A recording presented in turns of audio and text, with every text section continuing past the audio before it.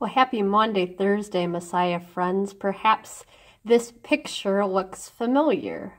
Da Vinci's The Last Supper. Some years at Messiah, we've done a living Last Supper where there were actors dressed up like Jesus or the various disciples in this picture, all 12 of them there. And what do we notice that Jesus is doing? We see that there is a special meal. Jesus and his disciples on that Thursday were sharing in the Last Supper.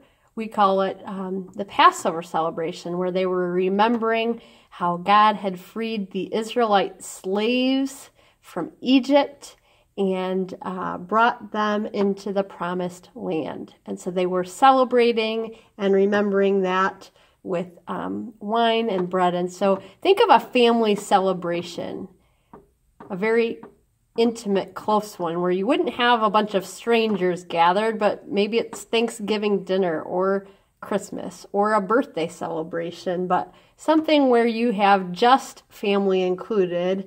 And that would be true of the Passover.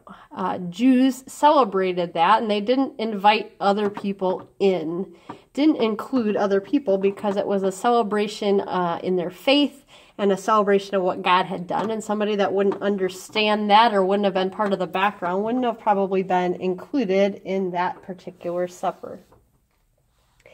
Now take that and think about what Jesus actually did. Jesus takes bread, he breaks it. He takes wine and says, "This is my cup for you."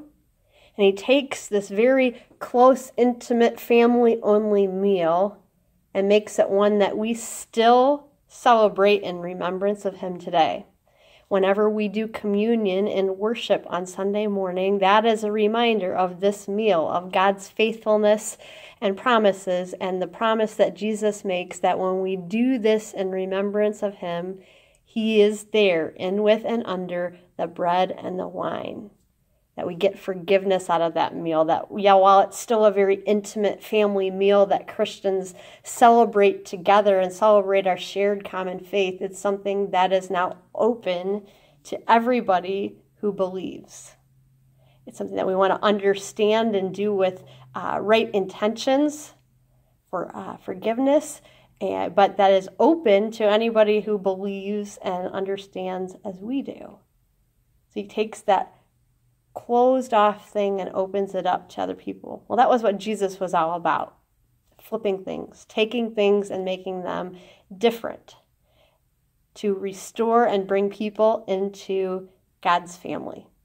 And so tonight on Maundy, Thursday, where we remember the Last Supper, we remember the end of the Passover celebration, and we remember the last thing that Jesus did before he was betrayed and arrested.